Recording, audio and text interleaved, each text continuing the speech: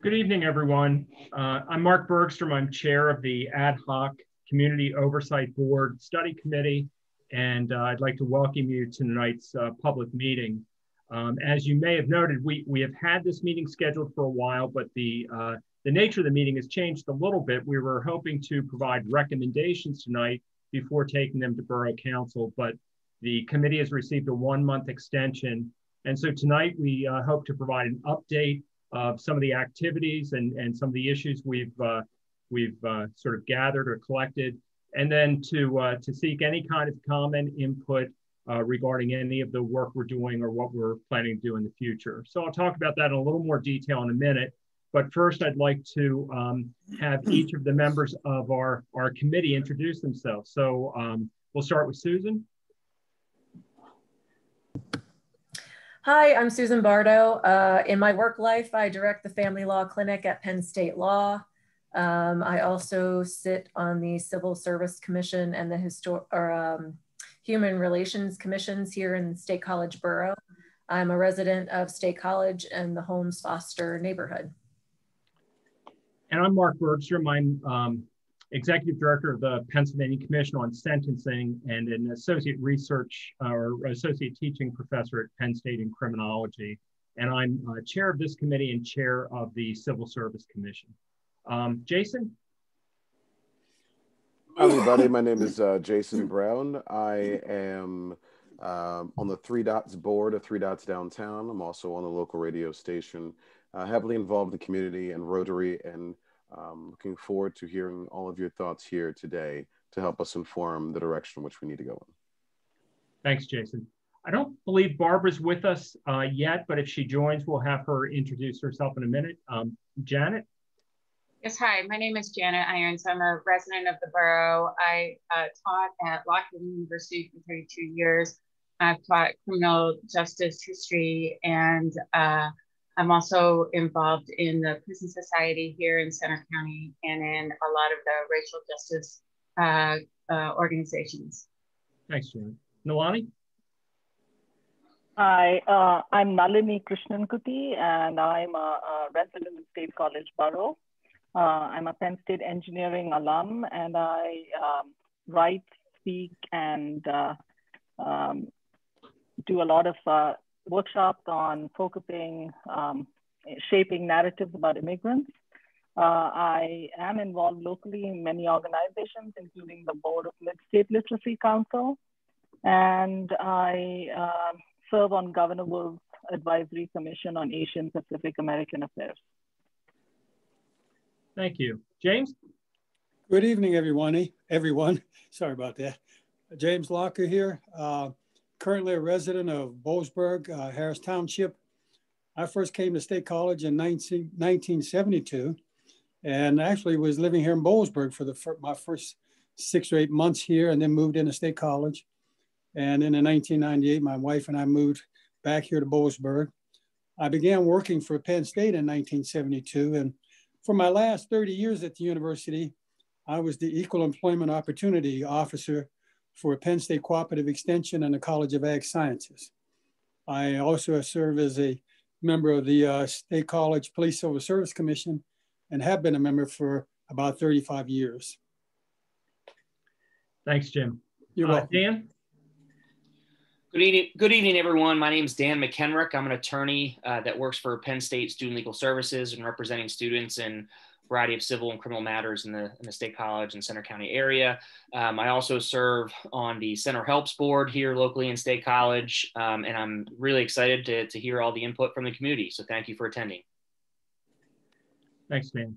I don't believe Shoba's with us now, but she plans to join us a little later. So if and when Barbara and Shoba join us, we'll make sure they have an opportunity to introduce themselves.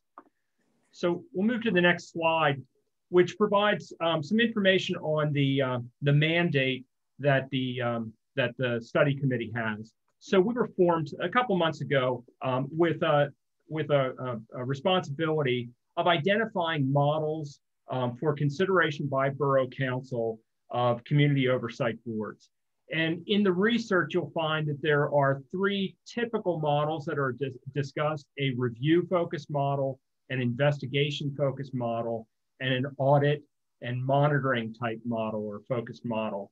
But there are also any kind of combinations of those that are generally referred to as hybrid models. And the committee has been looking at these and trying to understand what's involved in each of these. And the committee held an earlier, two earlier public meetings where we were trying to identify some of the goals and roles that the community thought might be necessary for a state college community oversight board. And we'll get to that in a minute, but the whole purpose of that was to help us think about which of these models would best fit.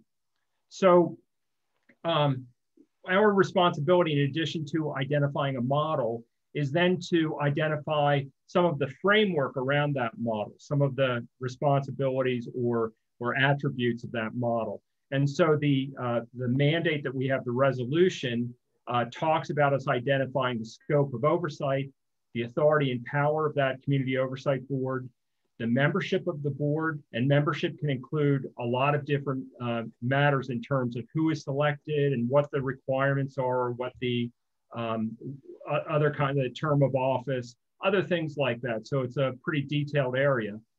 Staffing and administrative support, if there's going to be paid staff, what does that look like? What are the responsibilities? What's the budget for a community oversight board?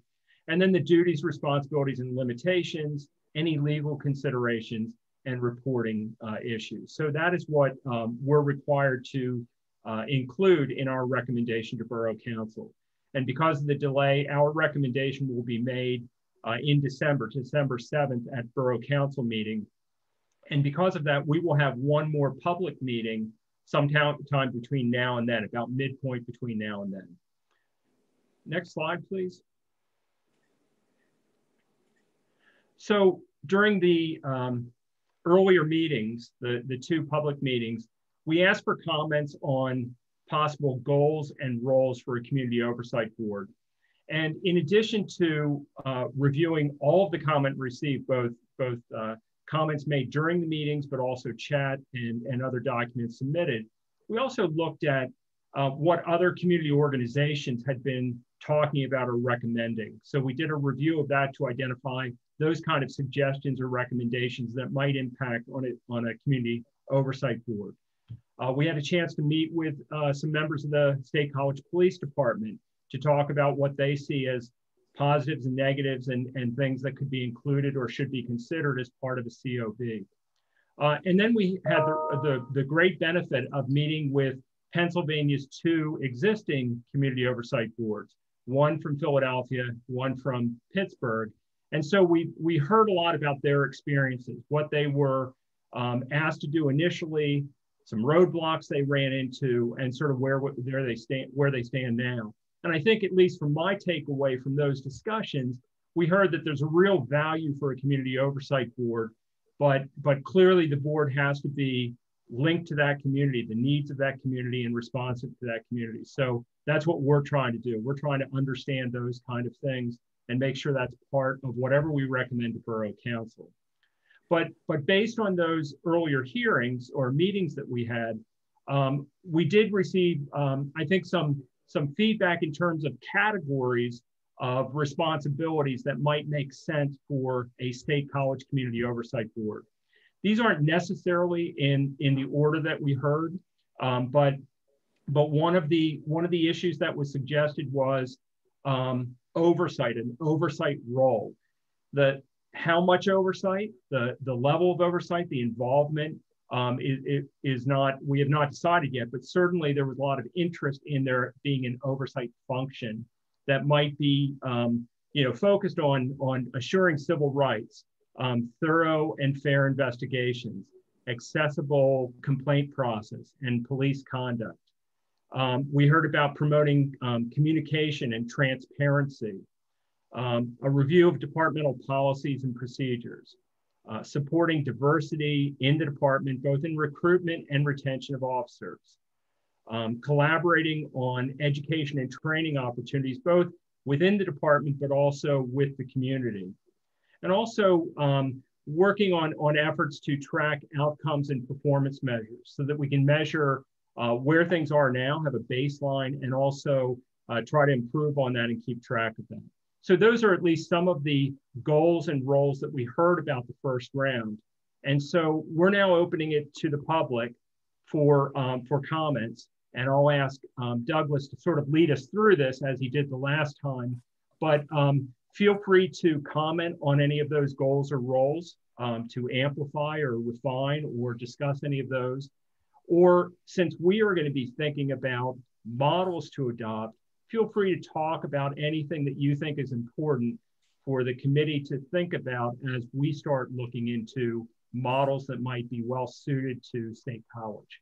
And so with that, let me turn it over to Douglas to talk through how individuals in the community can provide input, and then we'll get underway. Thank you, Mark, and thank you, committee members, for all the work you're doing towards this topic, and thank you for all the attendees that have taken time out of their evenings to come and offer their opinions. Tonight, just like the previous meeting, if you're part of, please utilize the raise hand feature, and to be recognized to speak. Each speaker will have 4 minutes to speak. If we can get through everyone, we can always do a second round of comments from the speakers in case they run out of time. And then any additional comments that you may have, please, you can either put them in the chat right now, and that chat will be saved and presented to all the committee members. Or if you want to digest some of the information and some of the conversations that we're going around here and emails at a later time, you can do that at engage@statecollegepa.us, and that's on our screen now. If anyone would like to be recognized to speak, please raise your hands.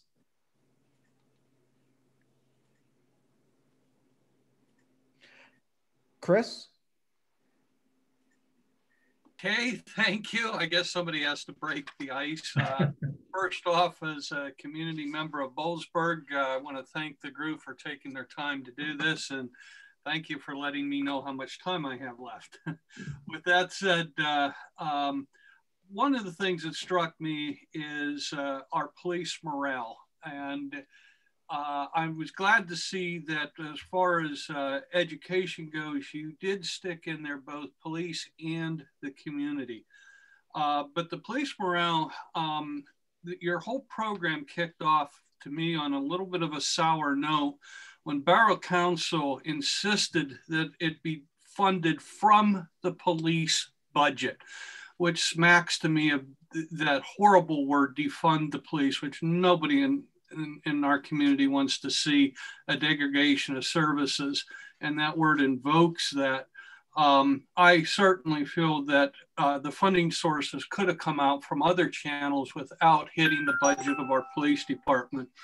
The words are powerful, and I wish to God that the program would have come out and across the country, and instead of defund, reallocate is a much better word to be used in looking at this. The services can be moved off the shoulders of the police department, but in the same light, an investment with our police and actually refund that money back in so that you can increase the base pay of our police officers to live in this community. This is an expensive community to live in.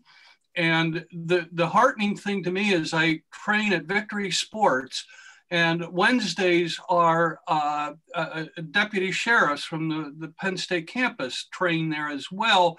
And it's an incredibly diverse young group of people, males, females, all races pretty much represented.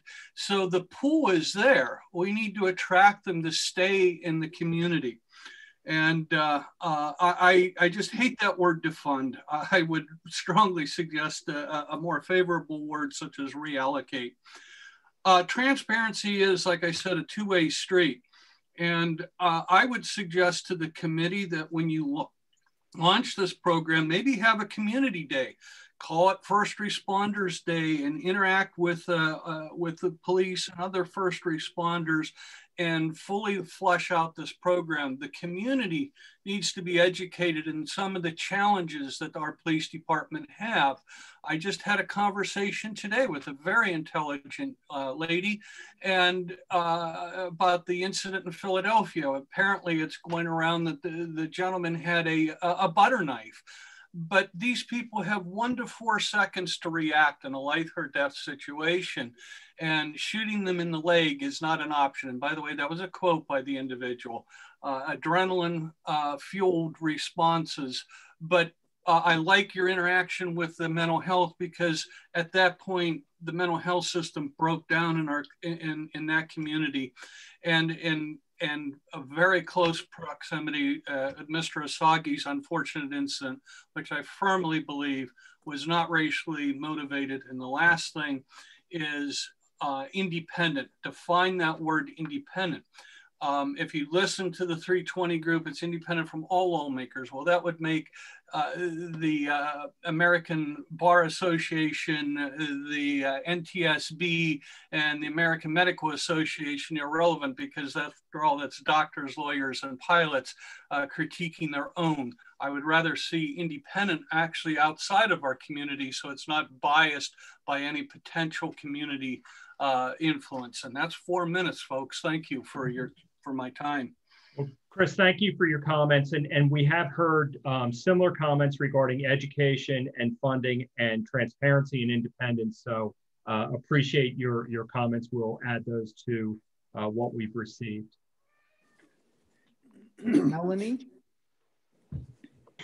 Hi, my name is Melanie Morrison. I live in Millheim, but I am the secretary of the 320 Coalition. And I hadn't planned to speak tonight, but now I feel as though I must speak. As you know, speaking about using the police budget to fund this or pay for it. When we look at the State College Police Department's budget, they get 40% of the State College borough's money. So it's not preposterous to want to reallocate some of that funding to put into this community oversight board, which is very necessary because we are talking about a very real situation in our community where you have people of color who are afraid to call the police because Osaze was shot 3 times in the back. And the insinuation that the police shouldn't have to provide that funding is just unnecessary, as well as speaking about calling it defunding or reallocating. That's besides the point. The main issue here is that the police budget is bloated and we need to reallocate that funding where it needs to go. So whether people agree or don't agree about police reform versus mental health reform, we're working in all of these channels simultaneously. And this is a very important aspect of bringing trust between the community and the police who are in our community, policing communities of color. It is very important that we are honest about this. And transparency is a very important part of that. Transparency needs to be forced in this situation because none of those investigations were independent. And when we're talking about police policing themselves, we have to make sure that this community oversight board allows the community to come in, allows that aspect of that forcing of transparency. And so maybe some people in the community are not going to appreciate that, but it is very important. We need accountability and we need transparency.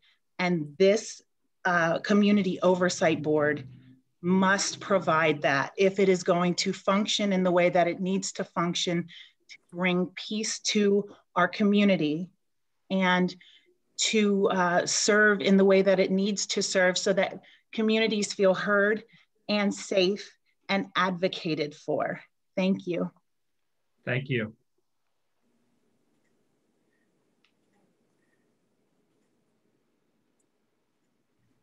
Raymond?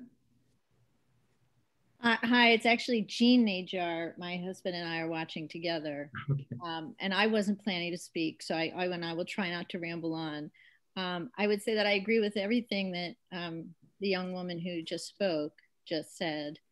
I would say that, you know, the state State College, we've seen riots with students. I mean, when the Sandusky stuff went down, there were people in the streets and no one got shot.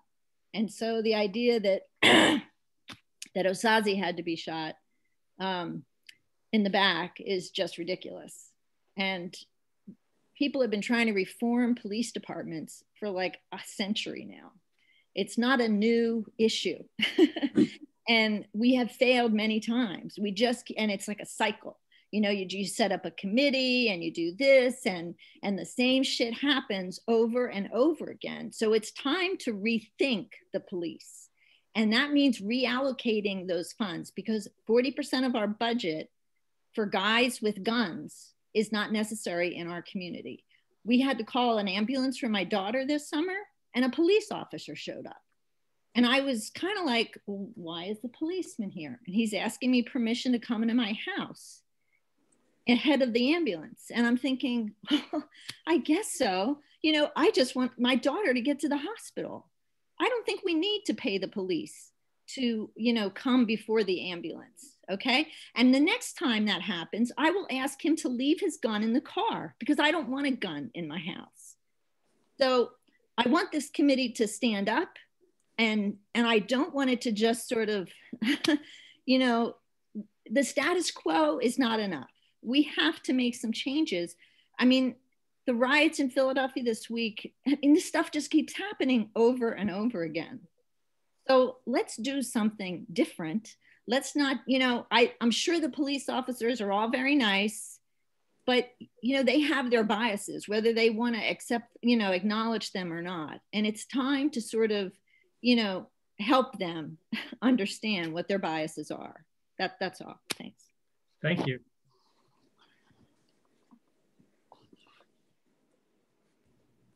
Jeffrey Landers Nolan. Thank you. I'm also a member of the 320 Coalition, and I apologize. I joined a little bit late, so I only caught the tail end of what you were saying, Mr. Padalivo. But I also feel the need to respond to some of that because I think we're talking about really important issues, and as other folks on the coalition are speaking up, I think you can hear the frustration in the possibility of doing some of the same things over again. It's not going to be possible within my 4 minutes to kind of litigate the argument or really the fact that there is structural racism that has founded the structure of policing and the criminal justice system, amongst other systems writ large in our country. But what I will say is that we know, based on lots of really valid statistical research and many studies by papers like the Washington Post, amongst others, that tell us that police do not kill white people and white men in particular at nearly the same proportionality that they do Black men or people with disabilities, and especially when a Black person is someone with a disability. We know that that's fact based on just numbers there.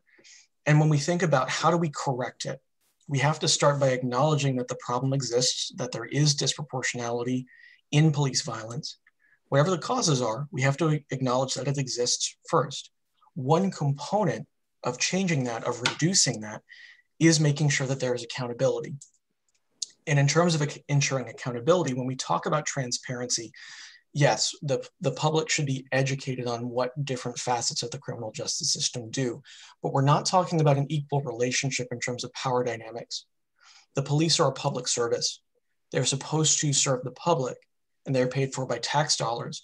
They're also a body with the power to use lethal force if deemed necessary, to arrest people, to charge them with crimes. The public, on the other hand, is in many ways more vulnerable because of that. So when we talk about transparency, we have to look at it through the lens of who holds the power already. The police do at this point, particularly when it comes to violence against people of color, because by and large, they're not held accountable.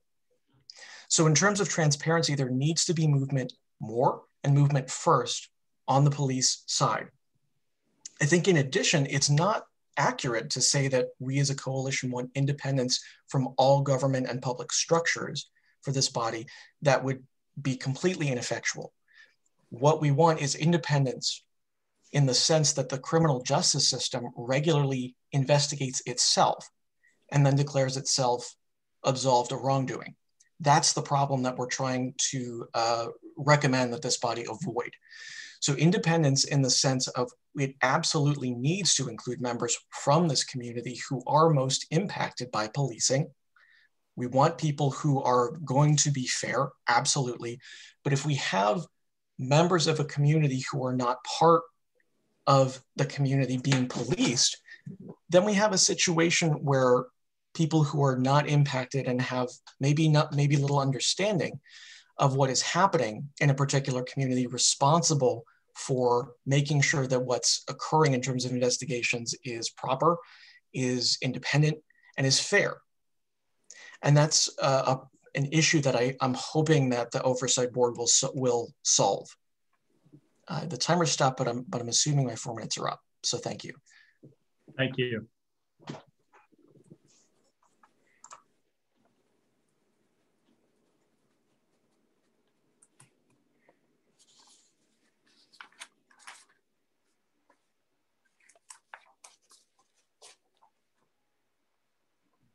Sorry, I was muted. Robert Ziegler. You can unmute now. Hello, can you hear me? Yes, loud and clear. Okay. My name is Robert Ziegler. I live out in Millheim. I'm actually a local elected official. I recently, actually a little bit over a couple of months ago, there was an article on statecollege.com about a recent survey that was done with the police force in State College, where it said about 1 in 4 residents in State College didn't trust or have very little trust in the police force. And I believe 44% of the police force didn't believe that they were being held accountable. For me, I view transparency as a big builder of trust, and it also creates a public accountability for public officials, as well as any public servant. So in order to reestablish trust with the community, I really do think that transparency and accountability is a big key to that. And I see it with the local officials and with state level officials and everything. We're supposed to be held to a higher standard, so the police should be held to a higher standard as well.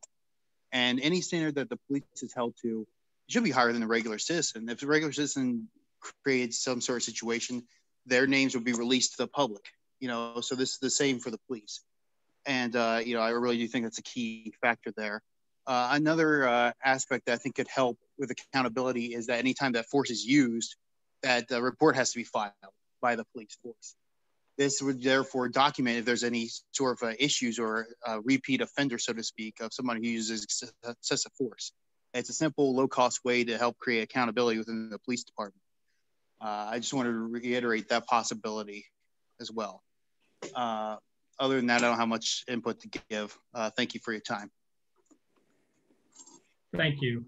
Let me just make a quick comment, just more to the panelists than anyone else, but we're presently hearing from the public. I think after we go through this round, what I'd like to do is provide an opportunity for any of the panelists to make, any of the members of the committee to make any comments or responses they'd like to. And then if necessary, we'll do another round. But just want to make sure that people feel free to provide their comments.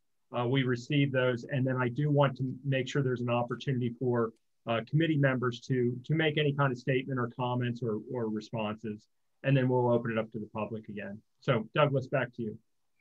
Yes, and the other thing, just to follow up with Mark said, the chat is open, and you can also email us afterwards at engage@statecollegepa.us. If you have articles, studies, data, information, please send a link so that the committee members can all review those as well. All the information in the chat and that will be sent to email will be sent to all committee members after the meeting. Carmine?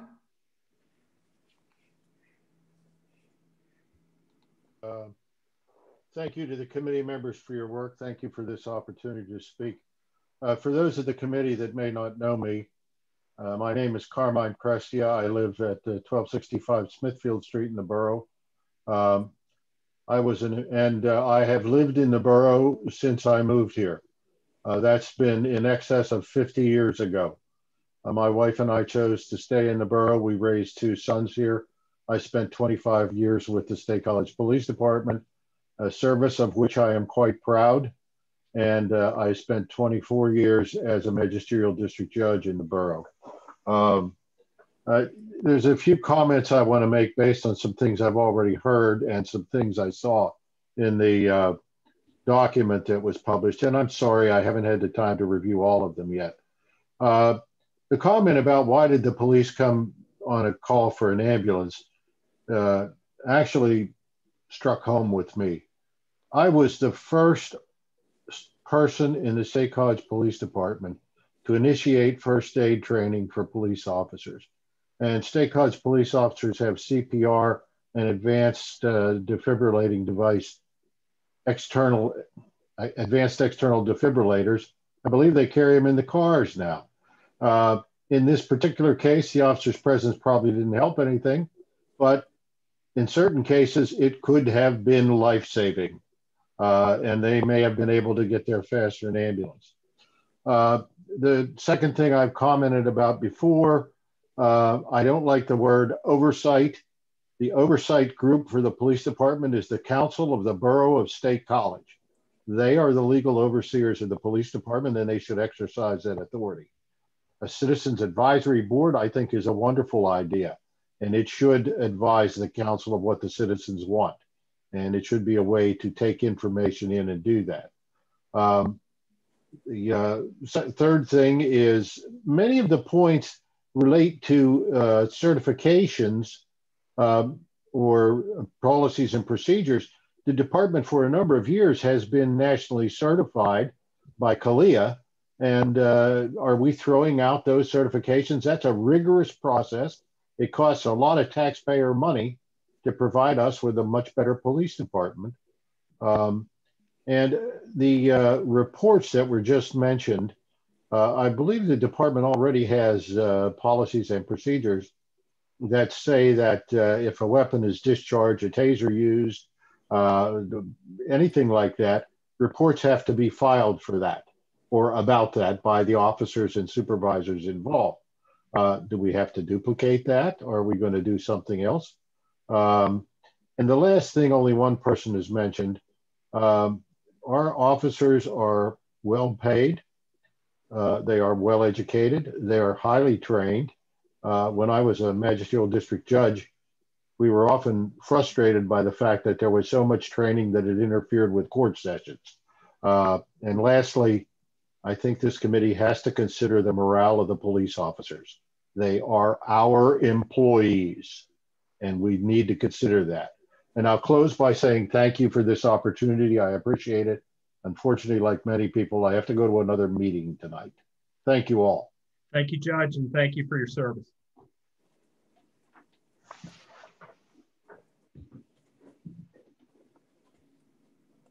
David Stone.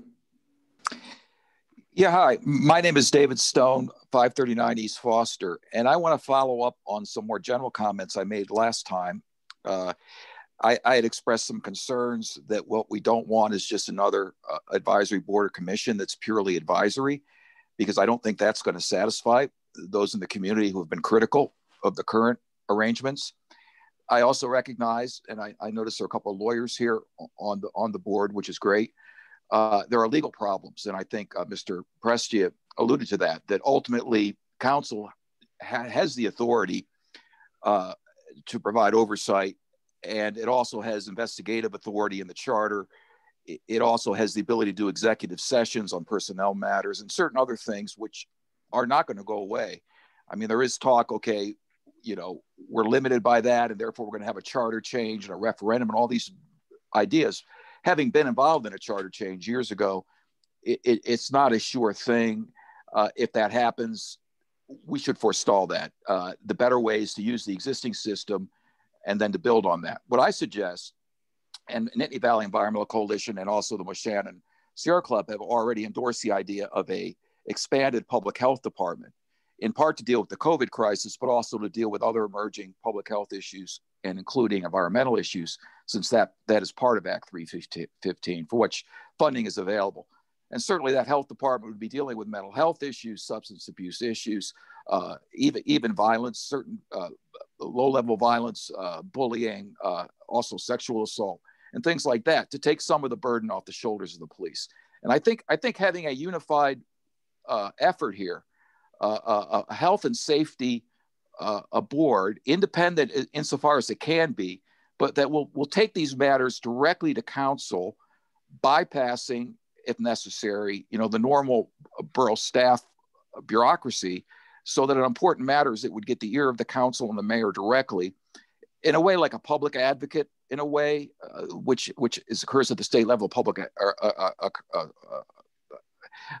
different kinds of roles, a consumer advocate, for example, and then the idea would be bringing together threads of authority, the public health authority, even emergency management authority, certainly the police authority. And I think this would be an opportunity for the police themselves to do something innovative. Many of them have tremendous talent and experience in psychology, training. I think it would be great to be part of another sort of effort.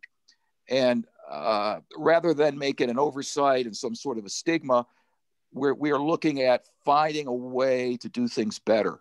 And as a university town, I think we have to come up with a unique solution for university towns overall. And given that we have such tremendous talent in this town and expertise that can volunteer for something like this, that people can get behind. And I'll finally say that a lot of the neighborhood issues and tourism issues, which is why we have so many police, are perhaps best solved in a public health context. And I think the police had filled the gap, because they were what we have. When we wanted the COVID regulations, our group wanted good COVID regulations. And the police are the only ones there to do that in the short term. In the long term, we need a qualified Act 315 health department. I'd like to consider combining that, in fact, with this oversight effort. And I think that would help everybody. There'd be enough to do that this board would be, have a lot before it, which is good, because if the things that come before it are rare, the authority withers away very quickly. So having a good portfolio to consider will help keep this board active. Thank you. Thank you. Appreciate it.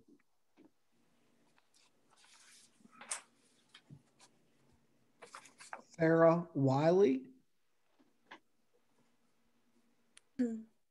Hi, you can hear me?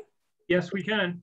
Okay, awesome. Thank you so much for letting me speak. I just want to address some of the comments that have been mentioned before, but also kind of some of what we were talking about with the goals of the Civilian Oversight Board in general. I want to start with the funding for the board. I personally see no issue with using police funding for the board. The police in this city, along with most cities in the US, are completely overfunded. Police are doing way too much. They don't need to be doing this. And I think that, like, as we've been talking about, a lot of reallocation, defunding, whatever you want to call it, the point is we should not be funding the police as much as we are. And people only get upset when we say defunding, but they don't seem to get upset when we say defunding education, defunding public health, defunding anything else. So I think that we need to just focus on, the point is that the police don't need to be funded as much as they are being funded currently. And I think that it's more than reasonable to expect this Civilian Oversight Board to be funded with police funding. Because it's also addressing some issues that are caused by the police. So of course it should be funded with police funding. Also, I think that all of this reform or defunding, whatever, it's about shrinking the role of the police. It's not about connecting more to the community or making more of an effort to connect with the community. I also think that the Civilian Oversight Board needs to be completely independent. I'm just gonna echo that. I know a lot of people have said it before, completely independent from the police. I think there are plenty of independent citizens who are not connected to the police, but who are qualified just by nature of being citizens who have interactions with the police. And I see really no reason for them to have any connection with the police, especially as someone earlier was saying, I think Jeffrey, that it doesn't really make sense for us to continue the pattern of having the people within the criminal justice system evaluating and investigating themselves. Obviously, they have a significant bias. I just want to say the Civilian Oversight Board needs to have an ability to enact real change, whether that be through policy changes or sanctions. I don't think it should just be an advisory board. it should definitely have actual power. The police are meant to protect citizens, and if they're not doing that, they should be held accountable by the citizens they're supposed to be protected. And specifically, they should be held accountable by the citizens who are most impacted by policing, which is people of color, especially Black people in the US, because they have a higher than average interactions with the police. Meanwhile, the Borough Council is mostly, if not all, white, and they're mostly older. And I don't see how that would be, how considering the oversight for the policing to be just the Borough Council, how that would be productive or really reflect the actual issues in the police system. With that being said, I think that progress can't be made unless we acknowledge the racist nature of policing and the systemic racism prevalent in our country in every field, really, but especially right now in law enforcement and the criminal justice system. The killing of Osaze Osagi did not happen in a vacuum. It's one of many killings of Black citizens, specifically Black and disabled citizens, at the hands of the police. It is definitely connected to the recent murder of Walter Wallace Jr. in Philadelphia. And I think because of that, I think that the Civilian Oversight Board should make an effort to have significant representation of people of color, especially Black people, and people with disabilities, because these people are disproportionately harmed by the police and they're disproportionately coming into contact with the police. Also, I know I'm running out of time, but versus talking about when the police are showing up or not showing up, I don't really understand why the police need to be showing up for ambulance calls or anything. It's great that they're trained, but why are we putting more funding into the police to train them for situations that they really don't need to be doing? I would much rather have a much better funded public health system, like the man before me just said, and have EMTs be able to show up right away before the ambulance. I don't want a police to come, and I'm a white person. And if I wasn't white, I can't imagine. Like, people of color have been telling us for so long that they're uncomfortable with the police because of how the police have acted with people of color. And I think that we need to listen to that. And I think we need to acknowledge that a lot of people aren't comfortable with the police. And so we need to move some of the funding to public health departments and just listen to their cries for defunding the police instead of simple reform, which has been tried and failed for decades. I'm pretty sure I'm beyond out of time, but thank you for listening. Yeah. Thank you. I think our clock is not working very well, but thank you. That was. I think I had a bad internet connection there for a second, so okay. I think the internet paused us there. So thank you, Sarah, for holding yourself accountable. We have a great clock. We have spotty internet. Joseph. Hi, everybody. Can you hear me? We can. Excellent. Thank you for letting me speak tonight. A lot of thoughts in my head. I'll try to keep it coherent. And thank you for everybody else who's spoken so far, especially Sarah. I thought that was particularly eloquent and well said. On a few of the issues that we've been talking about, one concerning, the oversight powers of the council, of the Borough Council versus should the Civilian Oversight Board have any oversight powers? I mean, one thing to consider is, one is the political power of the police force itself and the police union, and that is going to affect how the Borough Council exerts its oversight power or not. And two, even in a less nefarious sense, I mean, the Borough Council may have,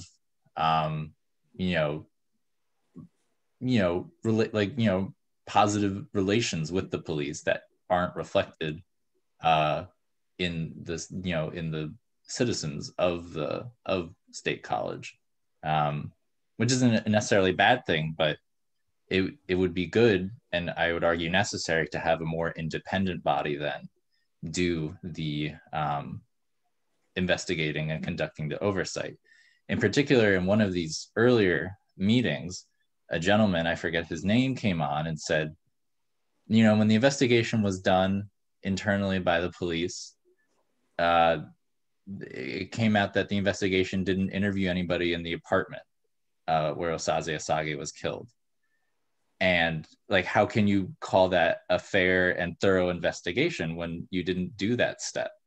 And so, and I don't exactly know where, how the Borough Council will get involved with that or not, but it would be nice to have then an independent body that could step in and say, you know, this investigation wasn't fair and thorough. The other kind of points we've been talking about, defunding the police, reallocating the budget of the police, and training and things like that. I know I might sound like a broken record, but I brought this up several times. The police officers who responded to the Osagie call, I believe they all had training in how to deal with a mental health crisis, which isn't to say that the mental health crisis training didn't have any effect, but in this particular case, it didn't seem to have made a difference. Not to say it wouldn't make a case or wouldn't make a difference in all cases, but I think this is something we should consider. You know, are police officers the best people to be responding to mental health crises? You know, I was kind of looking also at some of the other things. Somebody posted earlier about all the different trainings the police receive. I mean, also, right, school resource officers. I mean, right, there's a substantial empirical sort of research literature about this, about how police officers in schools disproportionately hurt students of color, and it turns what otherwise would be normal discipline situations into situations where they get sent to jail. And so I think part of this is considering the role police play, how much we put on them, and reconsidering what role we actually want them to play, and not just shove a bunch of trainings onto them and expect that this will sort of fix everything. And my time is up, but thank you. Thank you. Douglas, let's go to the old-fashioned way of calling out when you get down to 30 seconds. I'll share my screen now. I think your internet connection hasn't gotten much better. Thank you, Tom. Thank you, Douglas. And again, as I mentioned earlier, when we finish the first round, I'll provide an opportunity for members to talk. But I did want to mention that I think both Shobha and Barbara have joined us. So maybe very briefly as we're transitioning, Barbara, if you'd like to just introduce yourself quickly, and then Shobha.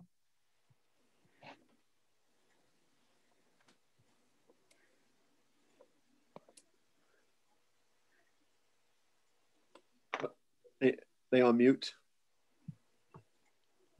I believe there you go, Barbara. I think you're on.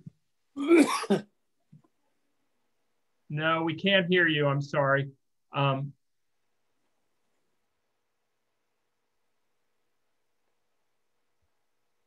sorry, Barbara. We can't hear you, even though it looks like you're unmuted. Shobha, could you introduce yourself, and then we'll try Barbara again? Hi, are you able to hear me? We can, thank you. Okay, welcome. Great. Hi, my name is Shobha Siva-Prasad Wadia. I have been a resident in Ferguson Township for the last 12 plus years. I'm a law professor and I focus on immigration and refugee law. Great, thank you. Hey, Barbara, you want to give it another shot? I sure can. There you go, perfect. Okay, thank you. Thank Good you. evening, everyone. I'm Barbara Farmer, live in Boalsburg, retired administrator from the State College Area School District, worked at Penn State in diversity, and now part of this ad hoc committee. And I'm delighted to hear the comments and glad to be here. Great, thank you, Barbara. Okay, Douglas, back to first round.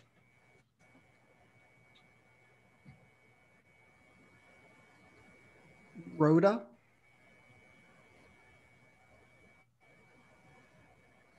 Hi, my name is Rhoda. I live in Boalsburg. I play a number of roles, but today I'm going to be speaking as a mother and a community member. And I moved to State College 4 years ago. And I just want to tell you about some of the stories of some of the Black mothers that I've met while living in this so-called Happy Valley. Let me start with the context. I've met a lot of people here that are not part of Penn State, that are not part of the, I would say, more elite group of the society that are here. And they are mothers. Many of them are low income. Many of them are single mothers. Many of them have faced various challenges from where they're coming from. They come from Philadelphia, they come from New York, they come from DC. I'm always astonished. And so I always ask them for their stories. And just, it's really heartbreaking to hear, you know, people coming here to find a safe place to escape and to raise their children and to raise their Black boys and their Black girls in this country that has become increasingly hostile to all Black children and all Black people, and trying to find a safe haven in State College and not finding that. I'm going to tell you a few things that have happened in my community, and I'm not going to mention any names to protect their identity. One of the mothers that I know has a problem, a domestic violence problem. And we go over there, we knock on the door, we try to solve the problem as a community, and we don't call the cops. I reach out, I read about what I should do, and so finally I spoke to her one day, and she was telling me about another incident, which I'll tell you in a bit. And she said, you know, this is happening to me, but I can't call the cops. And I said, well, why can't you call the cops? She said, what if it's Officer 1? What if it's the officer that shot Osaze? And what's going to happen? Do I want the father of my children to be murdered in front of me because I called the cops? I have another mother that lives in the same neighborhood. She's been living here for 15 years. The children don't leave the house. And the reason that the children don't leave the house is because when the cops come to our neighborhood, bad things happen. And people are afraid that when the cops come, somebody's gonna get arrested, somebody's gonna get indicted. And so she leaves all her children at home. She has had various challenges with the school system, and there's no help from anywhere to assist her. She's taken her issues all the way to Harrisburg. I have another mother that's also a friend. Her child was in the 7th grade. They moved here, and in less than 4 months, she also went through a traumatic the death of her husband. And her child was arrested in the 7th grade. He was picked up, he was put on probation for an issue of anger in the classroom. And he was taken away by the police, by the school resource officers, and he is on probation. And many other children that live in the different low-income communities across State College are also on probation in special programs, and all of this from encounters with the police. I myself have wanted to call the police when there have been various incidents, but I don't. There was a fight between neighbors, and we try as a community to solve these issues and these problems. And we actually created a community association to actually create ways that people can solve their problems without calling the police. But even after we created that community association, one of the members, sorry, my time is up. 30 more seconds. 30 seconds. Okay, well, one of the members decided to call the cops on a 12-year-old child last week for taking the bike from one area of the community to the other area. And this was a white woman. And when we found her on her Facebook page, she posted and said, these are thugs. And I don't care if he's a 12-year-old, he's a criminal. So these are some of the stories and some of the things that happen to mothers and children in these communities. And we don't need the police in our schools. We don't need the police in our neighborhoods. We want it to stop. We want the killings to stop. Someone talked about Philly, and you just don't say it. Just don't say that. This man will not see his daughter be born, and you talk about it, that we should just keep quiet. We want State College to be safe. The Osages came here too for a safe place to raise their children. And many people come here. So we want you to help us to make this community safer and a safe haven for people to come and raise their Black boys and their Black girls and their Latino children and every child and all their children with disabilities. You need to help us regulate these police, change the funding structure. You need to help us in all these areas that you have outlined. You need a strong and diverse committee that really knows the problems of the communities. Many of these mothers will not come to your forum. I'm sorry, I'm taking a little more time. Many of these mothers cannot come. They don't feel eloquent enough to engage in these conversations. They do not feel that they can come to these high profile meetings. They don't think anyone is listening to them, and they have given up and they have lost hope, and they're just trying their best to make it and to survive even in this town. So please, for their own sake, let us move these resources where they're needed in these communities to those that need it most, and protect us from the police instead of us always being afraid of them. Thank you. Thank you.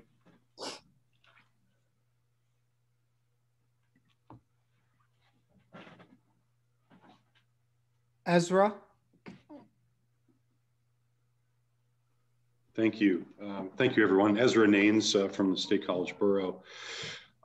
The only reason why I'm here is to support and amplify and be whatever kind of ally to the voice of Rhoda, who just spoke, and her neighbors and members of the community that she's referring to.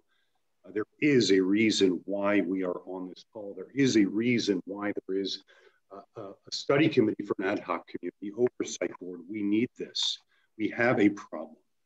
And, you know, it's what we see in trying to address it is that there are many people in our community, and you see it across the nation, who feel a very deep desire to defend the police. And that defense, that instinct makes it very hard to move these things forward, but we must move this forward.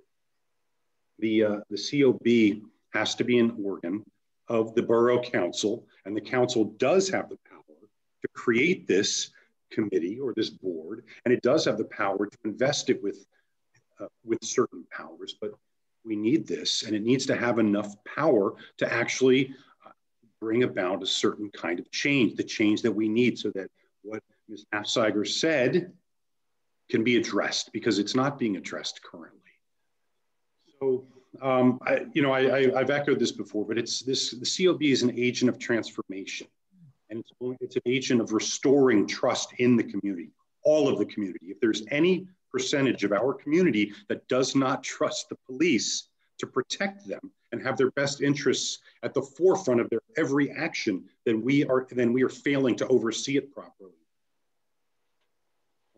One of the elements I think is going to be crucial in creating this board is the composition of the board. And I would like to ask the study committee what your thinking is, what you've learned so far about how you select a board that is diverse and representative of the community and gives actual power to members of the community that are feeling threatened by this, because we need that. We can't just put a bunch of folks who think everything is great on the board. And I know that people seeking membership will be people who want to see change happen. I'd like to ask the committee for their input on that. And I thank you for the work you're doing. It's very important.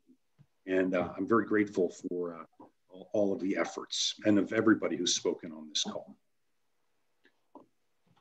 Thank you.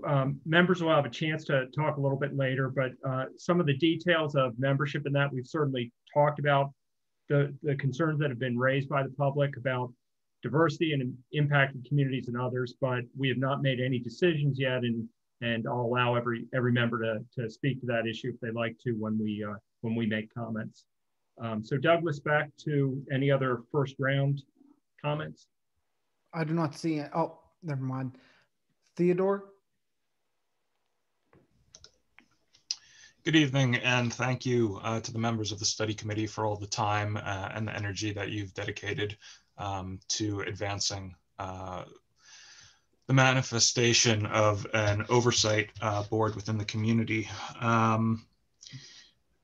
A few of the limitations that often come up in developing an oversight board and implementing it have been addressed, namely independent investigative authority, adequate resources. Another one is that they often take a reactive rather than a proactive approach to working with various stakeholders in the community. And I was particularly glad to see in the document that was circulated the scope of responsibilities that you are thinking about for this board, and that it does in fact take a proactive approach, which I think will be crucial to its success.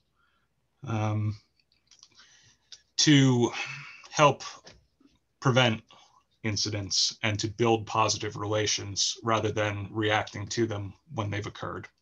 So thank you. Thank you.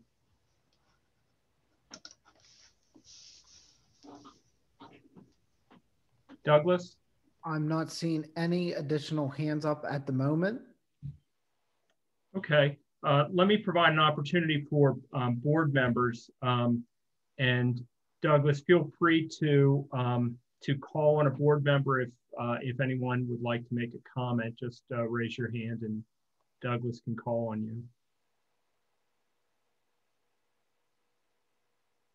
I'm not seeing any hands from board members as well. Okay, fine.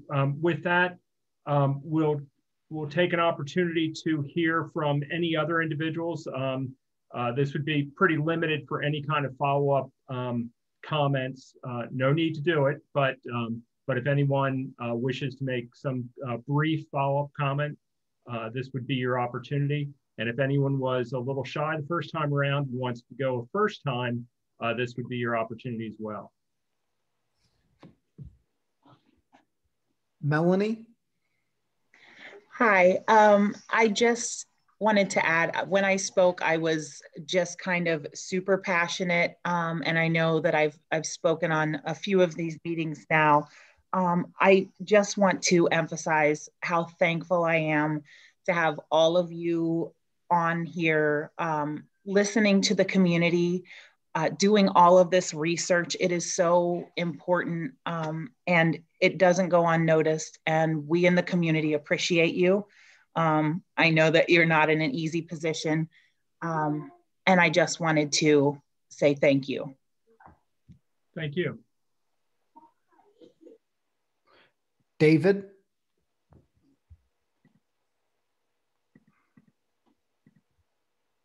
Okay, can you hear me now? We can. Okay, yeah, I just want to clarify something. So I really am concerned that you take the opportunity to move past the abstract and the sort of general into the very specific, something that'll go before council and have the best chance of creating a board that has the authority and yet still falls within the limitations of the current law. And I think that work should be done up front rather than, come to council with just another ABC, what looks like another advisory board and commission. The subtleties of how the investigative powers of the council can be transferred to this board.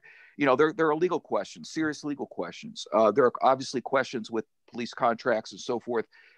I just generally believe, though, that if we can come up with the way that this is not a polarized decision, but is one that meets all the requirements of the community, at the same time preserves the legal rights and that of contracts of the police and so forth.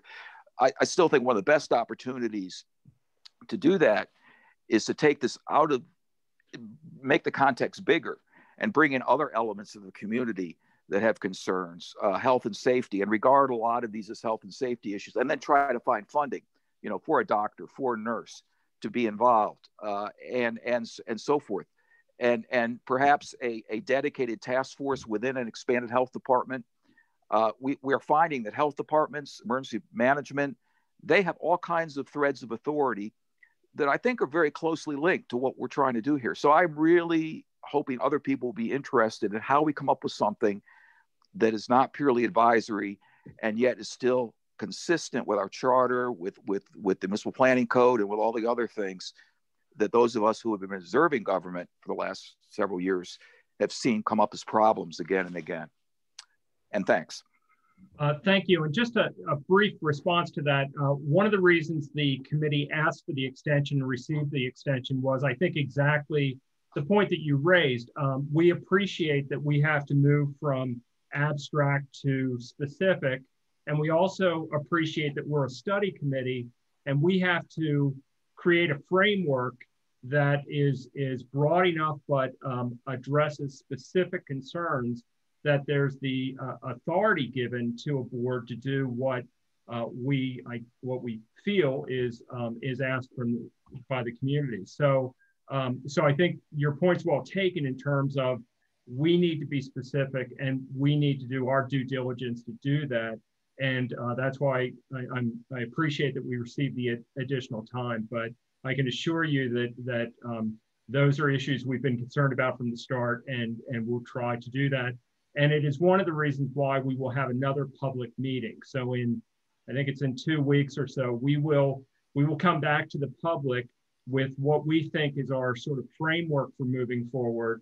And then we'll have some time after that public meeting to do any kind of additional work before we present to council. So I think there's a really good opportunity to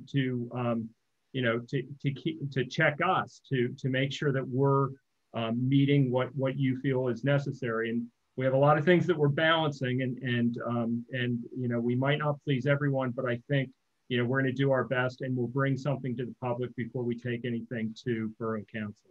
But thank you.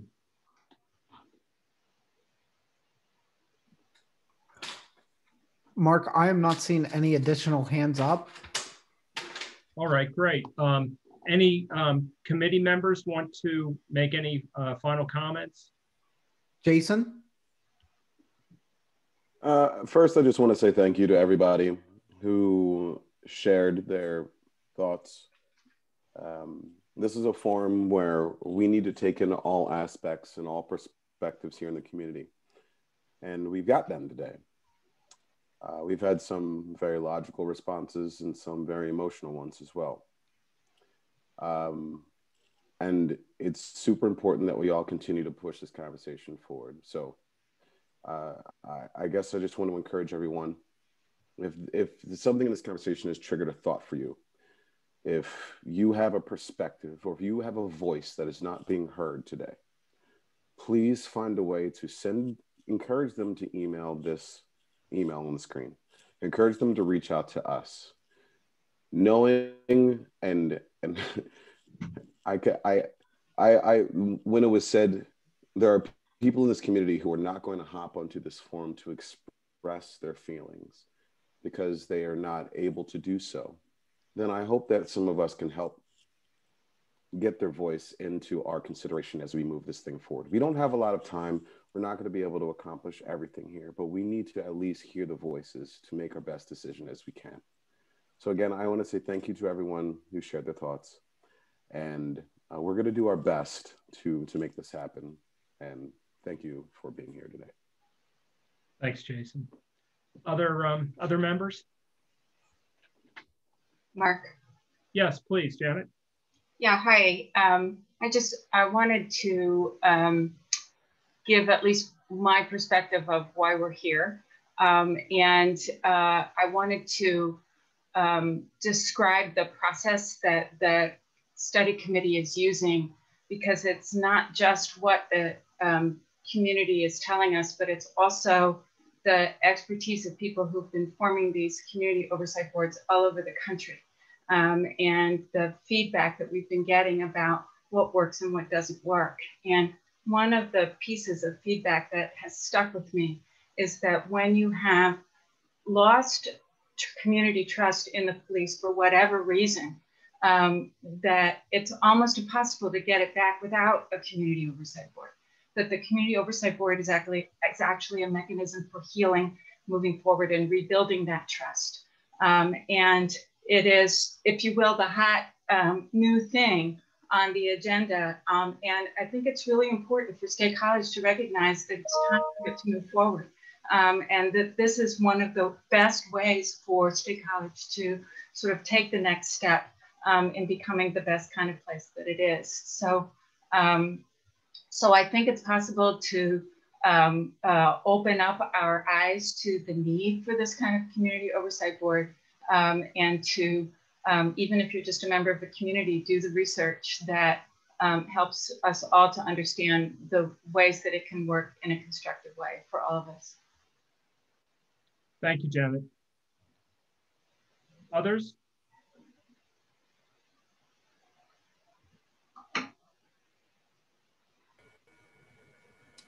One of the things that Barbara. One of the things I've been listening, as I listen, is a sense of wholeness, belongingness, and deserving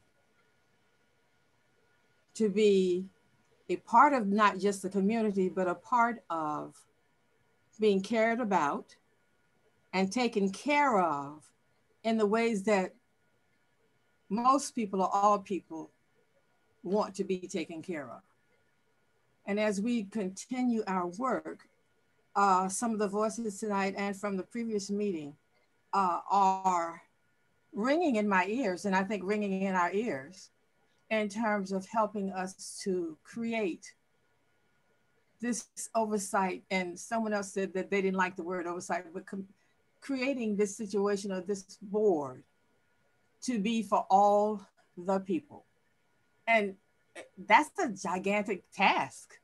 But at the same time, because we care about the people that we have been created to take care of, it just drives us, I think, even harder to want to provide those resources for people to feel safe, for people to feel like they belong and that they are worthy. And that's just making us work harder and to create something that will take care of those things. And I thank people for sharing their thoughts. Thank you, Barbara. Anyone else?